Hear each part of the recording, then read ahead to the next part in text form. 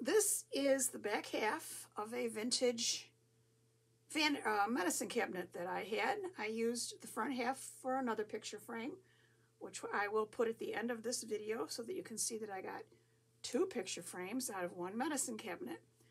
And all I did was I cleaned it up, sanded it down, primed it, and I've got 1 coat of finish paint on it.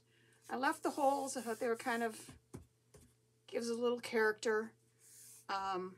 And you're probably wondering, how am I going to turn this into a picture frame? Well, I'm going to show you.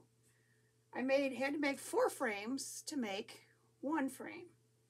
The first will be the piece that will hold my stitchery project. And it's just a simple frame that I cut the 2 pieces, or 4 pieces, I'm sorry. Cut the 4 pieces. I screwed them together. I did put a dent on the inside. I grooved it out to hold the picture itself. And then this is going to sit right in here like this. But now the question was, how am I going to keep it in place so that it doesn't just fall out, because it's just sitting there. So then I made another frame that's just a little bit bigger than that one. It sits over the top like this.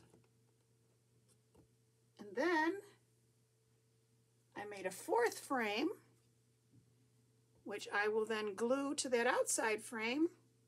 So now I have a frame, inside a frame, inside a frame.